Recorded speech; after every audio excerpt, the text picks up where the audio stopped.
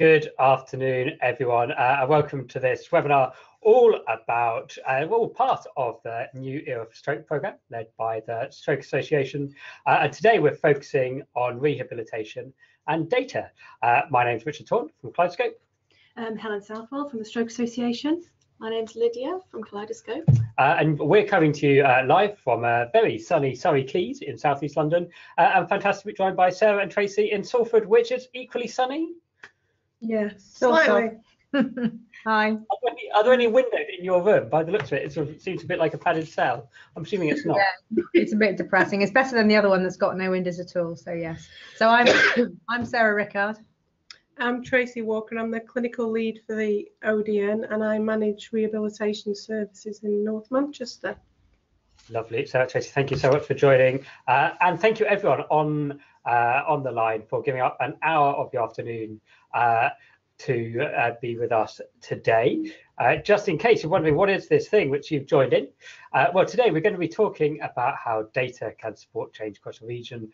We've got a fantastic example with Tracy and Sarah talking about what's been happening in lived experience.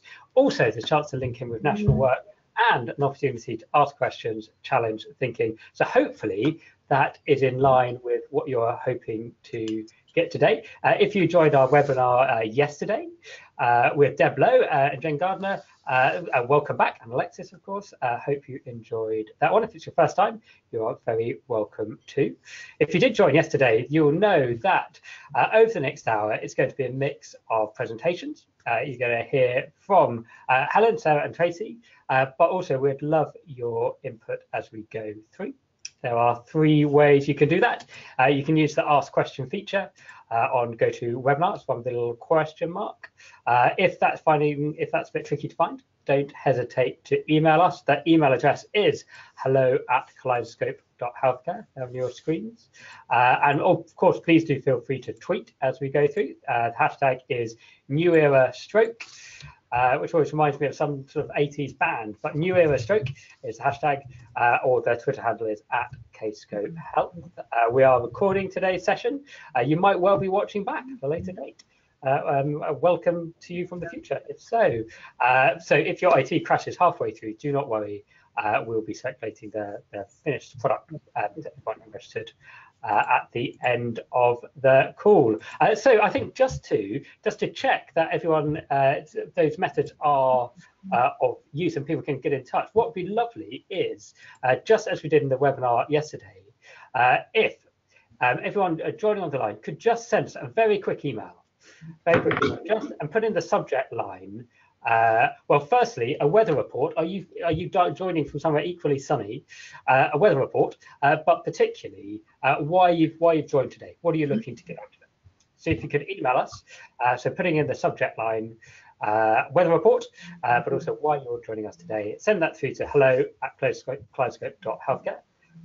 We'll anonymise them all, don't worry about that, but it'd be great just to get a flavour of why people are joining today. As we said, likewise, because you're in the same team as Helen and Helen's asked you to join is a perfectly legitimate reason. That is absolutely fine. But if you want to do that just quickly before we get going, that would be lovely. Thank you. And we'll come to those in due course. So just a reminder of who you've got here today. So it's myself, Lydia and Helen here in London, Sarah and Tracy up in Salford. And if you're just wondering who on earth Kaleidoscope is, we are social enterprise working with the Stroke Association to support today's webinar. Our focus is about how you can have constructive conversations across boundaries, of which we think this is a fantastic example.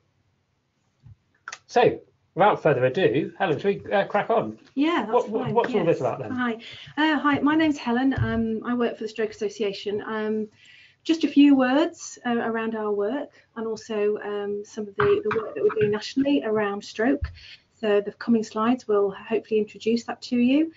Just to say that the charity, the Stroke Association, is the leading national stroke charity in the UK, and we're concerned with stroke prevention, we're concerned with research, and we're concerned with providing care support services for people following stroke. So we're in the business of supporting all those families and stroke survivors that have had a stroke.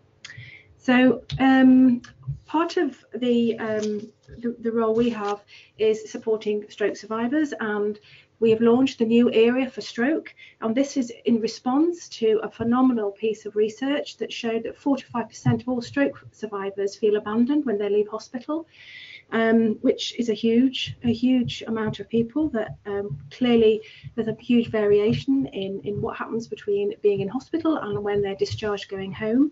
And this is really why the new Era for Stroke campaign started 2 years ago, and has subsequently led to the government and NHS England now committing to developing an improvement plan for stroke, and this is now being launched as a clinical priority with a national team, and hopefully it will be set out within the long-term plan as a clinical priority shortly.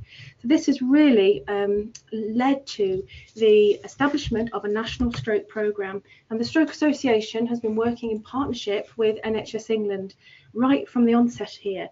Our Chief Exec Officer is a co-chair of the National Stroke Programme Board. And we've been involved at all levels here. I don't know whether the slide's that clear for viewers, but what there is a structure that shows a number of working groups set out underneath the national programme. And the one of particular interest for today is the working group around rehabilitation and long-term support. And this is chaired by Professor Helen Rogers. And within that group, there are a number of ambitions, actually, in fact, 6 ambitions. And one of them is around early supported discharge and community rehab. So particularly important for bringing about best practice, getting the evidence out there, and working with the key clinicians and healthcare professionals to really improve this area of the pathway. There's also a strong connection with data. One of the working groups nationally is about data and research, and this is about supporting the programme in terms of improving access to the right information and up-to-date information to support service improvements. So a good link there with the national programme. So what we're doing locally as the Stroke Association is, we don't necessarily just want to be involved nationally. Actually, we want to be part of the solution locally, and we are very keen to work with local areas to partner to improve stroke services. And actually what we want to be is a constructive partner, a partner that can help systems overcome challenges. The NHS footprint now, NHS and social care footprint is evolving around integrated care systems, an absolute opportunity here to really exemplify stroke integration through the vehicle of an integrated care system. And we're very keen to work with systems as partners. And that is a big part of the work we're doing. We launched a national community of best practice back in October, and this is really how these webinars have come about today, to really get colleagues talking to each other and sharing best practice. And what came out of that session on the 2nd of October were a number of areas where webinars were put forward, suggested for a number of subjects suggested for webinars, and we had one yesterday that was around the 6-month review and beyond, and there is a link, I think, on the screen here if you want to look at the video recording of it, looking at different models. And today rehab and data, and these were the two areas voted as priority for the first webinars, and we're looking to do more in 2019. So if you have ideas and you want specific topics to be looked at, take a deep dive into, then we're willing to help facilitate that in a similar way. The other thing is, what we're doing is, if you're interested in taking part in the network or being involved in learning and being linked into the network, please let us know, even by emailing us here or through Twitter or through the email that Richard has mentioned. And we're putting together a steering group to really try and understand the purpose of the network, and if you'd like to be involved in shaping what the network looks like, equally get in touch. That'd be fantastic. Final slide. I think Richard's probably set out the scene for today, but what you're going to gain from today is a model of community rehab for Greater Manchester as one example, but also how important data is captured and how it's driving improvements. So we'd encourage you to share challenges and successes, hear about how they fit into the national piece and what work's going on nationally, but clearly an opportunity to ask questions and also challenge local thinking. If you're struggling within your local system, it may come up with some ideas that you could share with colleagues, signpost, or even some contacts here today that you could reach out to. So I hope you enjoy, and I'll pass over to I think it's the next speaker now, Richard, isn't it? Yeah. Helen, thank you very much indeed. Really nice run through. We're going to come to Lydia for weather report in just a second. But before we do, Helen, you mentioned the work about sort of developing this sort of community to share best practice. I've got the webinar today, webinar yesterday. Is this just for Christmas, or is this something that the association is going to be doing into 2019 and beyond? No, certainly not just for Christmas. The work's been going on for the last 2 years to get us to this point. And actually, I think the exciting part starts now. The Stroke Association is in a really privileged position with the partnership we have with NHS England. And we're starting to have exploratory conversations with many of the ICS areas across the country. And what we're looking to support is an offer of support with integrated care systems around parts of the pathway that they're struggling with.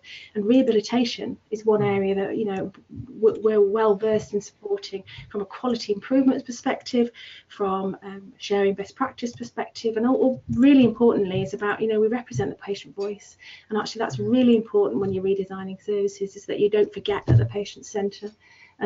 So we're a strong advocate of that as well. So yeah, the journey will continue. I think it's kind of like the start of the exciting bit now, because it's about doing and delivering. Lovely, thank you very much. So if you're joining the webinar thinking, great, in 60 minutes I will have all the answers and then it will all be solved. Firstly, well done to your optimism, but secondly, we hope you do bear with us as we sort of build this community into the new year. We'll come to Sarah and Tracy in 1 second, but Lydia, why are people joining? And most importantly, what's the weather like? Well, it seems to be pretty good all over. We've got people tuning in from Nottingham, from Berkshire, from a train. Good. And it's a resounding sunny but nippy. Sunny but nippy, lovely. And why are people joining? So a range really. There's a physio who's joined as part of an ESD team and is keen to look at what the future plans are for monitoring and facilitating stroke rehabilitation. There's lots of change happening in Scotland. This is the person on the train. Great. And want to hear the latest from the Manchester team.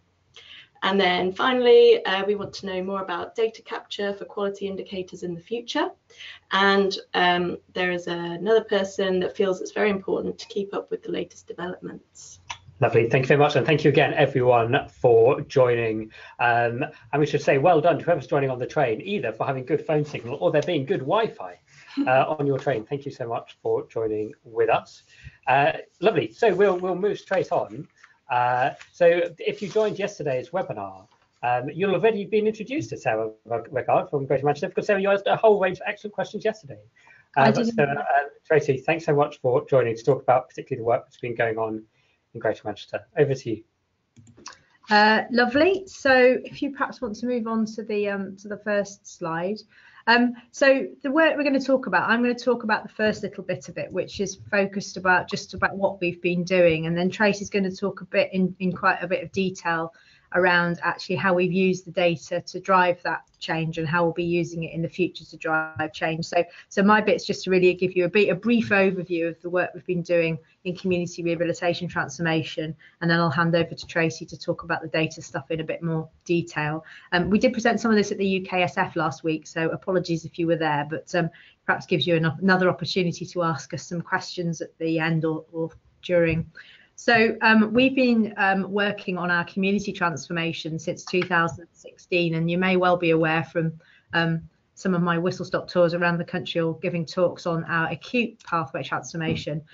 We transformed the inpatient service fully in 2015, and we now have a kind of an A-rated care pathway according to SNAP. So that's gone really well, but not without its challenges, but broadly speaking, we've achieved that. But what we then have is a situation where patients get A-rated care when they're in hospital, but obviously when they go home, they enter a postcode lottery, and potentially their care varies hugely depending on where they live. So they can be getting A-rated care in hospital and then going home to perhaps G-rated care, which is obviously unacceptable. And it's also been quite a powerful message to the commissioners to say, well, you invested in the community, into the inpatient pathway, and we've achieved this, that's great, but potentially all that money is being wasted by people going home to poor rehabilitation. So we've been working on this particular aspect of the care pathway to make sure that both are equally good. Next slide. So unless you are familiar with the centre of the universe that is Greater Manchester, then this is what we look like, and we have 9 stroke units. We span 11 clinical commissioning groups, which are fortunately fairly coterminous with our local authorities, and we're all part of the devolution package. So most of that conurbation falls within what would be equivalent of our STP. So we're quite a nice defined urban geography that's used to working well together. We've got a mayor, we've got all sorts of things that are very much Greater Manchester focused. So we've got within those 11 CCGs 17 separate specialist community neuro rehabilitation teams, so 17 different teams, and it varies per CCG. 2 have previously not really had any service, and the others have ranged from having 1 team through to 3 teams. The area I live in Trafford has 3 community teams serving a very complex pathway. So within those teams we've got 4 different models of care, so there isn't any equity in that, and that's those differences, that variation is leading to the postcode lottery that we have. So we've got inequitable access to services, often we've got inadequate staffing in the teams, and often we may not have all the professional groups represented in the team. So for example, psychologists and nurses are often not well represented. The models, particularly those that have an ESD model and perhaps a community neuro rehab team, are often inefficient, so there may be huge delays from leaving one service to accessing another, coupled with obviously the poor patient experience of being handed on between teams. So we've often got waiting lists, particularly where there's the more traditional sort of CNRT model in place, and that's knocking on sometimes to leading to longer lengths of stay in hospital because people can't be discharged because there are delays accessing community services. So our snapshot when we looked at this in 2016 was basically lots of variation, and some areas were delivering a good service, but generally speaking it wasn't good enough, and in some areas the services were very, very poor. So we've been working to transform that so that we have a single standard specification, as we do for the acute pathway, so that everybody, broadly speaking, receives the same quality of care for community rehabilitation regardless of where you live in our different 11 different areas. Next slide please. So there's not going to be a test on this, don't worry, it's quite complicated. So the work we did was initially, and it was led by Tracy and born out of some other work really, looking at developing a single service specification and model. So the diagram you can see in front of you is a representation. Behind it is as a longer, more detailed service specification, and within that it effectively outlines who should be in the core team, what staff should be in the core team, and then what services should be wrapped around that.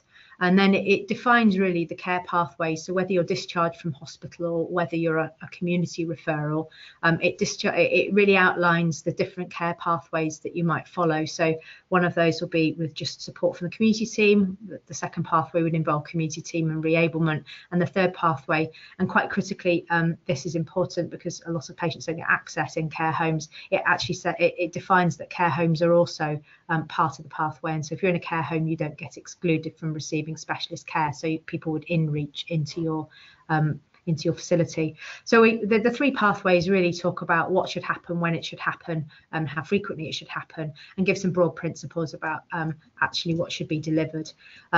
Wrapped around that is the access to the voluntary sector and other support services that are needed, and then also the model talks about the 6-month review and the discharge process. It talks around, and the model is based on the ESD evidence that we have, which is quite old, but there's nothing in there that is not incompatible with ESD, and it includes the evidence that we have for the ESD patients and also for the non-ESD patients. So where possible, it is evidence-based on what we know from early supported discharge, but we've also used local clinical consensus to fill the gaps in, if you like, because one of the problems we have is that the lack of research evidence for different models of care and also for different aspects of community rehabilitation. So that's a model, and that's what we're trying to implement. Oh, that's not what we're trying, that is what we are implemented across all of our 11 different areas. So next slide, please. So just before we go on, there's huge amounts of detail on this slide, which is fantastic. Are we okay to share the slide for people who want to? Yeah, all of the information actually on our website. If you register at the top right hand corner, you get access to the resources toolbar, and on it is, under community rehabilitation, is the service specification. It's important to note that we're doing this work in conjunction with neurorehabilitation, because the community aspect, there's a lot of overlap, and there's a similar service specification for community neuro rehab as well, so the two can be run together within a single service, either with two teams or with one. So yeah, people can have we've widely shared this. It's not a huge state secret. We'd love people to implement it. Lovely. So the point of this particular specification is that it's all patients receive a particular standard of care. It's not divided into whether you're ESD or not ESD. It outlines that everybody exiting a stroke unit or being referred in from community should have access to specialist support. So thank you very much. One technical note, no, absolutely fine. It's if you're joining live, there is a handouts tab on GoToWebinar, which if you go to now, you'll be able to download those slides and be able to look at it in great detail. If you're joining later, I want a copy of the slides, don't hesitate to email us, hello@kaleidoscope.health, with those straight on. Sarah, apologies, we will move on. No, that's fine. So to recap then, we're implementing the single service specification across all our areas, which involves transformation in some areas from having no service, so they've commissioned that from the start, and in other areas looking at what existing teams they've got, and then using the service specification to effectively fill the gaps or make transformation of the teams. So how have we done this? And this is the kind of magic bit. This is the bit I get kind of people say, there's no money, it can't be done, it can't be done. It can be done because we're doing it, and Greater Manchester is not particularly special in some ways. We haven't got different commissioners, we haven't got more money, but what we do have is a number of things that I think have lent themselves to making this happen. I'll just quickly run through them, but the most important one we're going to talk about today is about data driving change, but I'll just touch on the rest. So we've won hearts and minds, so that's around having good acute care but poor community. We've done a lot of work messaging around how poor community services are and using stroke survivor stories to kind of highlight that. We've highlighted what the problem is, but we've also offered the solution, which is our service specification and model. We've used our health and social care partnership, which is our STP, to lever at an executive level change, so to lever CCGs at executive level to make them effectively come up with the money. We've identified as part of that influencing key decision makers, and we've lobbied them since this has not just happened. We've been going at this nearly 3 years now, so it's not sudden change, but we've lobbied persistently for this to happen. We've worked with our neuro rehab colleagues. We've broadened it out, so it's not just stroke. That's quite an important message. Often the teams are similar, so they can be bound up together. We've not given up, but we've been realistic about the timeframes. I naively thought this was going to take a year, and it's not. It's taken longer than that. Really importantly, and I'm going to look at Tracy here, we've had really effective clinical leadership, and I can't tell you how important it has been to have a AHP, Tracy's an OT, as a clinical leader who actually walks the walk and actually lives and breathes running a community neuro rehab service herself, and has experience of transformation. So one of the things that you absolutely need to help drive transformation is a credible clinical lead who ideally is not a doctor. This is a therapy-led service, and you need therapists to help lead that. And it is possible to get commissioners to fund it. They do have money. It's about making sure that it's a priority. So I'm going to finish up. There's a number of things that we've used to drive the change, and actually, but one of the things is about having evidence and having data. It's very well going to commissioners and saying your services are a bit rubbish, but actually you need to have data to help prove that and to help show them how they're performing worse or better than their neighbours, which is often quite an effective way of driving change. So I'm going to pass over to Tracy, who's going to talk about the data side of things. Okay, so next slide, please. So basically, as Sarah's talked about, we did have when I came into post and joined the meetings around this transformation, the acute was an excellent service. They had the graphs in these meetings with all the people who funded the services to say how well or not well they were doing. And I realised very quickly, without that simple dashboard, to have the conversations about community, we were never going to move, because we weren't able to verbalise what actually was the problem. So things like how we're going to show what our community looks like, what actually are our models, what are we doing, and what does that mean for a patient, so in terms of impact in the different areas. And also for me, how we're going to hold commissioners to account for what their area looks like in investment. So basically for me, we spent the last 2 years developing a dashboard, which has really helped drive our transformation forward, and enable us to have kind of RAG ratings for the different elements. So if you move, I'm going to talk about 4 different key, the dashboard we can share with you after. It's got lots of different things in, but I've pulled out 4 key elements that I think will kind of get the point across of how we've managed to use it with our transformation. So next slide. So this one here, as I said, we've got a big Excel dashboard. One of the key things for me was how I'm going to talk in the ODN with the commissioners about their area. So it's looking at the model and profiling. So this is, for me, is a bit of the dashboard is around commissioning and what the team actually looks like. So with the different things I'll go through, and also it's about the transformation progress. So with this, I'm able to say where commissioners are in their transformation. We've got a key from A to E.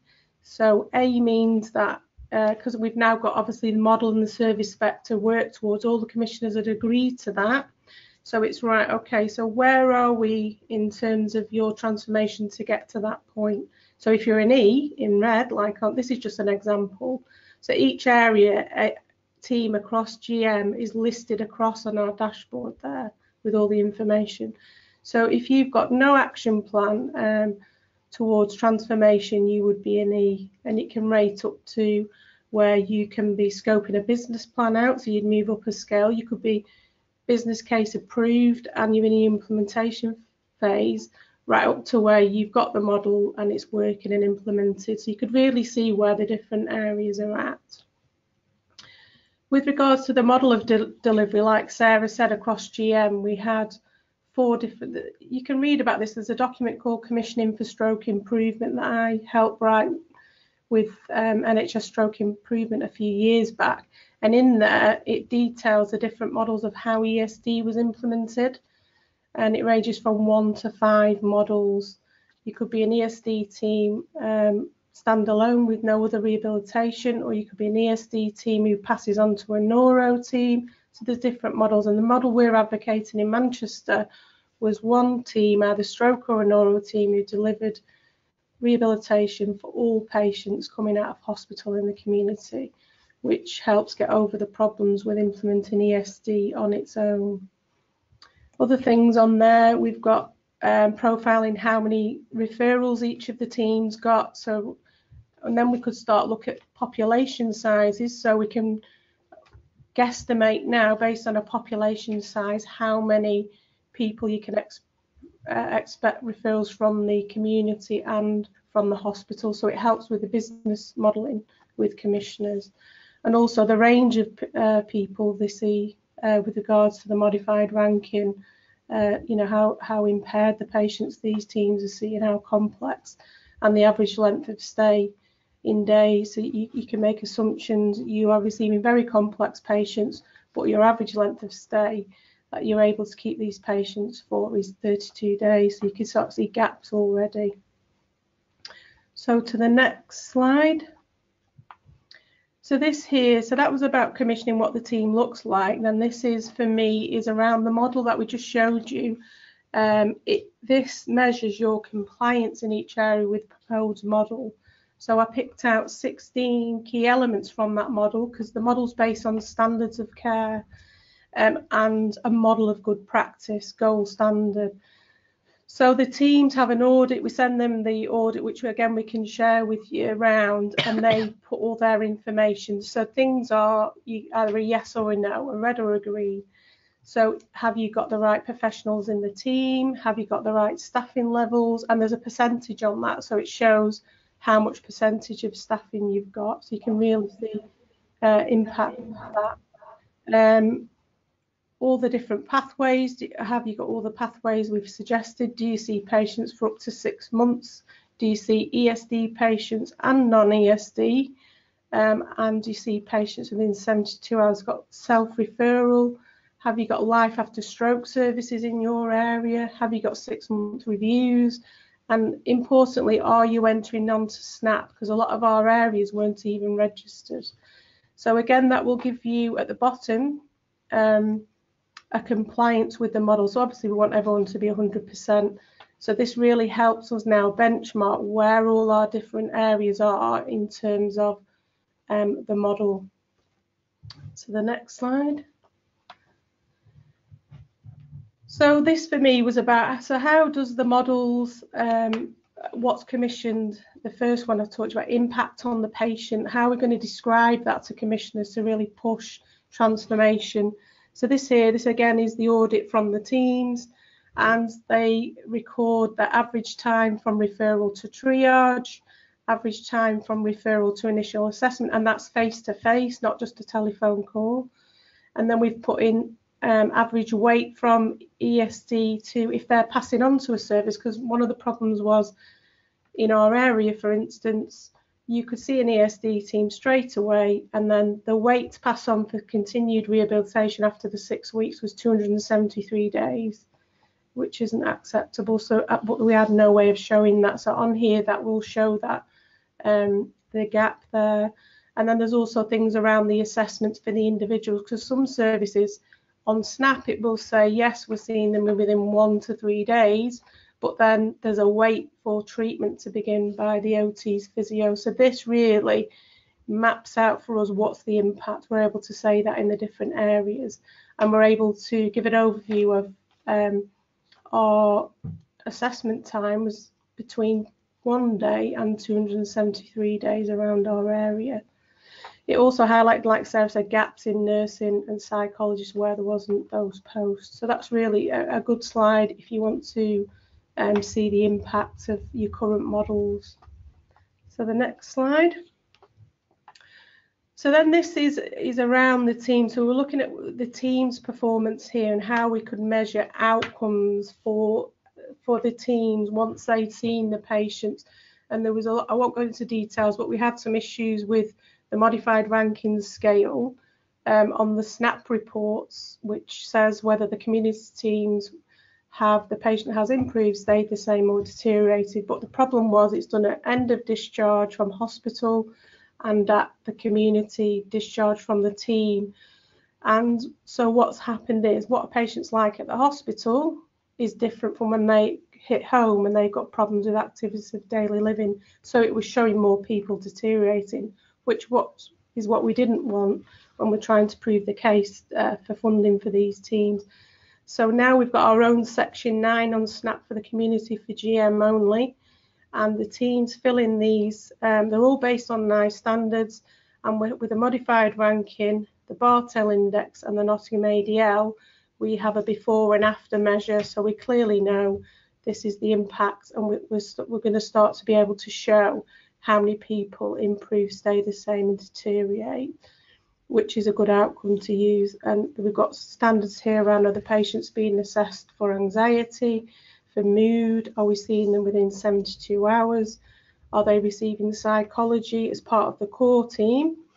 So all those different things there, we're going to be able to start adding to the reports about the outcomes once the patient hits the team, because the SNAP data at the minute is very limited for community.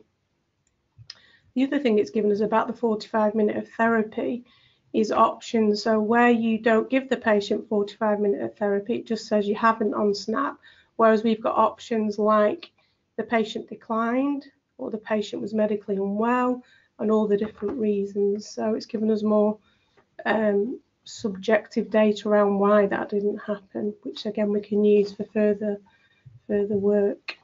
It's just worth saying, if you're not familiar with SNAP, that section 9, you can put things called custom fields in. So effectively we've added in our own fields. And how we've got over that as a region is that the ODN has got an information sharing agreement with all the trusts. So because SNAP don't actually do anything with that data for you, but there is a way around it. So the trusts download it, register as part of the teams. So they upload the data, and then they send it to Chris at the ODN, and then he puts it all into these charts. And then we're working on now the format of how that report's going to look like, so you can get over those challenges. And again, for the end of the pathway, we're now looking at, like Sarah mentioned yesterday, 6-month reviews. We've got a dashboard there which is going to be recording all the GM SAT questions from the review and producing charts and data about what actually are these reviews saying, because I don't think nationally anywhere we're collecting that. So that's the kind of final bit on the pathway for us, and we're going to be able to do that across GM to see what the trends are. And obviously in areas where we haven't got rehabilitation, is there a difference? So the next slide, sorry. So yeah, so basically the key steps for me of how, we've done a lot of work, and the key things, if you ask me, would be the model. So collaboratively, we've developed a model to work from. So we all know what kind of model of rehabilitation, like the acute model, we've got one for community. So that's helping to benchmark.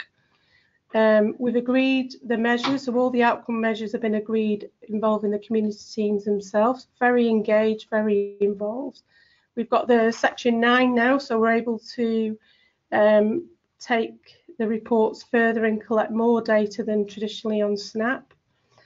Again, like I said, we've worked with the trust audit departments to support the process with the ODM picking up that kind of data information. That team that really struggled to do that, so having that is really useful. We carry out the snapshot audits about staffing twice a year. We're going to follow it in line with SNAP, so we continually know where our teams are up to. The dashboard has been significant for the teams, and for CCGs are really engaged. Sarah uses it at all the strategic meetings to highlight where we are in terms of community, because no commissioners like being in red. We provided training for the teams and all the data, the outcomes, and the teams are between 75 to 90% compliance now so there's a big thing around the ODN supporting the teams with this as well around training. And as I said, using the dashboard to inform commissioners, providers and the STP on the performance, and it's really, really driving our change in Greater Manchester. So the next slide. So this is what we look like now across all our areas. We've had 2 new recent within the last 4 months investment, brand new £1 million investment in these areas, which are all working towards the service spec and the model. As a clinical lead, I help the commissioners with business cases around modelling, so we know they're doing the right thing. In the other areas, we've had additional investment to get the teams to where they are in terms of the model, and that's all been around the dashboard because it shows you exactly where the gaps are. And other areas you haven't got the new investment are in the business case development, which as an ODM we support them again with using what resources they've got, and hopefully to get to new investment. So we really have moved from nothing to significant developments in the community, all working to the same thing. Can I just add in one extra thing that we're doing that occurred to me that I hadn't put in the slides? Was the other thing we did in 2016 and we're doing now is we're benchmarking ourselves for all clinical teams, inpatient and community, against the RCP clinical guideline. So we're benchmarking just a simple, do you fully meet each of the recommendations that are relevant to the team? We did it in 2016, we'll do it again, and it will be useful to do that again in two years' time, or depending on when the guideline next changes. So that will show us as well what the ability of teams to deliver the clinical guideline, and hopefully as our services transform, then the community teams, who last time round were only about 75% compliant, our inpatient units were about 90% plus. It will be really good to see if the teams are able to deliver more, because they're commissioned in the way that allows them to deliver the elements of the guidelines. So that'll be something that we'll be able to add into the impact of transformation kind of data set when we've got that data back after Christmas. Tracy, so thank you very much indeed. I think we've just got your contact details if people are wanting to follow up on particular elements. Thank you. As we did yesterday, webinars are not best suited for showing appreciation, but I think if we can just show appreciation wherever you are, on a train or elsewhere, for our speakers. Thank you very much, Helen, Sarah, Tracy. A lovely run through of some fantastic work, and it's getting more and more annoying, I have to say, that you just about how good Manchester is at so many things.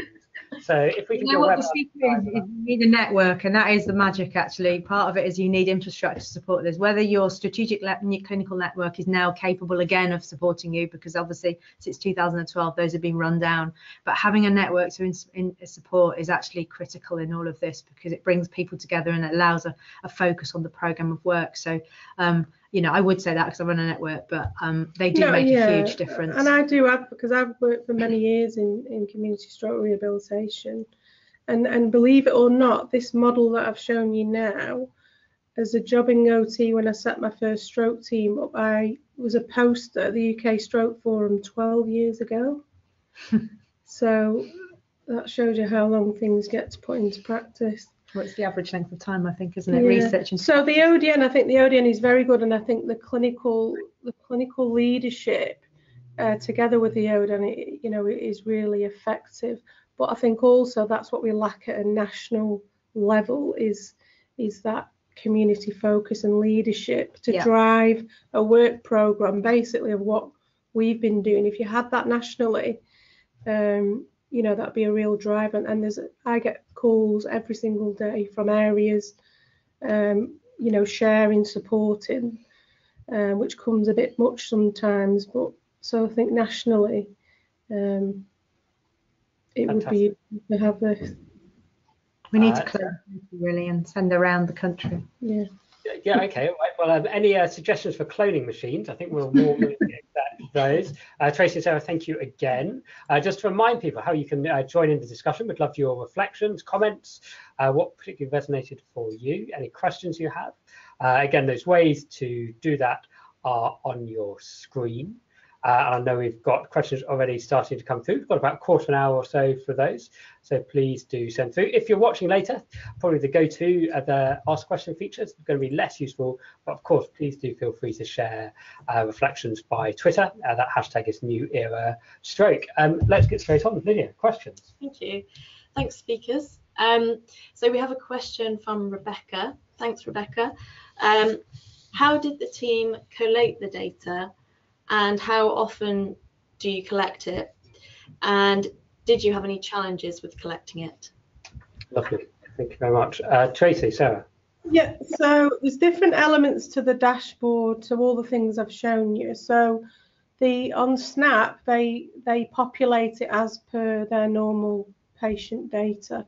So the section 9, they complete once they've completed the other sections. So that's quite easy once you've got that on there. And then for the modelling around the teams, Sarah sends out a simple questionnaire. They just fill it in and send it back. And then, as I said, the benefit of the ODN is they populate everything, and then they'll send the report back to the teams to show them where they're at. So the information is just given by the team, and the ODN facilitate that into the dashboard. I mean, the snapshot audit that we do for the other elements outside section 9, I mean, I can't promise everybody emails back the next day, but we haven't had a team not respond. It usually takes a bit of nagging in a few weeks, but and we've made the spreadsheet as simple as possible. It's pretty much yes, no. It shouldn't take more than 5 minutes. And actually, most of it now is just looking at what you did last time and has there been any changes? There's often not. So it may take you 2 minutes to complete. So that's what we've learned, really. Make it as easy as possible, and teams are much more likely to be involved. We've done a huge amount of work though with the community teams about engaging them why they're doing this, because I think the inpatient teams see the benefit of Snap because their chief execs see it, and also they use the data to drive their own improvement. The data that traditionally went into Snap is like vanishing into a black hole, so there's no incentive to do that because you don't get anything useful back from it. So we've worked quite hard to try and give the information back to them so that they can start using it from a service improvement perspective. So we obviously want to use it as a GM level, and we keep telling them we're going to your commissioner,